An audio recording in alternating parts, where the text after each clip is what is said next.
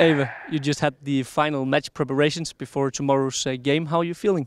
Yeah, we feel good. It was a nice trip here. So I think the boys look good. You could see in the training we just had. We were well prepared and we're ready to go. And the opponent, Ludogorets, of course, you don't know that much about them, but what do you expect for the match tomorrow night? Yeah, we expect a lot. Cruyff, who's obviously from Bulgaria, has told us a little bit about them. Yeah, we know about them, but most importantly, we know about us, and we're going to go out there and do what we do best, and yeah, it's going to be a nice game.